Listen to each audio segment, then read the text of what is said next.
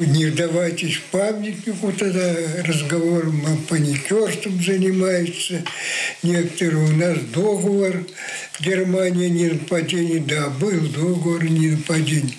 Народ удивлялся, почему армию он стал сосредотачивать. 22 июня 1941-го Гитлер нарушил условия договора, отправив миллионы нацистских солдат для вторжения на территорию СССР. В это время 20-летний Михаил Кузнецов, перебравшись из города Балагоя Тверской области, обосновался в Ленинграде. Война нарушила планы и разрушила мирную жизнь. Я пошел в военкомат и говорю: вы почему меня не призываете? Призвали и еще сотни желающих. Из новобранцев стали готовить младший командный состав. 8 сентября Ленинград оказался отрезанным от всей страны. Задача вермахта – стереть город с лица земли, народ уничтожить артиллерийскими обстрелами и варварскими бомбардировками. С неба посыпались сотни зажигательных бомб. Она прям прошивает крышу, прожигает. Иначе так там загорается. По радио предупредили сразу, что как ее гасить. Ее, оказывается, песком. Организовали дежурство, круглосуточные жильцы дома-то. Это первое время, пока не окружило на них.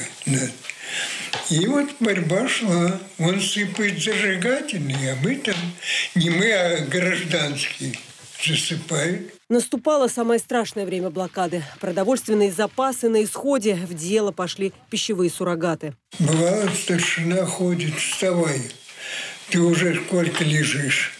Ну, встанешь.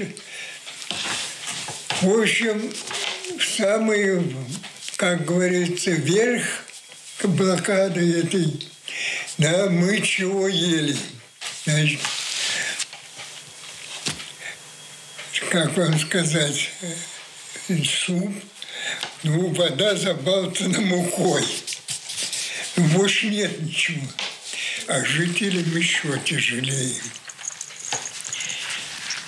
Ну, сейчас же идет гражданка, едва идет. Не упадет, поднять даже некому сегодня.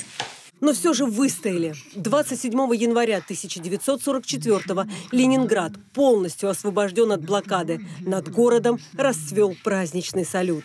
Михаил Иванович отправился в фронтовой путь. Финляндия, Латвия, Эстония. Получил ранение под Нарвой. Дошел до Германии. В Ульяновск отправили на переподготовку. Здесь и узнал о победе. Я был, по-моему, выходной, я в увольнительной гулял. Солдаты в увольнительных разошлись.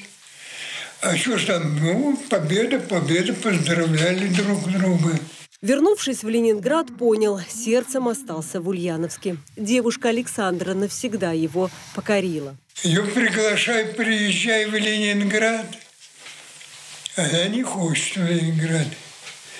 Но я и приехал. А дальше началась другая счастливая история, где родились дочь и сын, и много лет безграничного счастья. Екатерина Терещенкова, Алексей Юферев, репортер 73.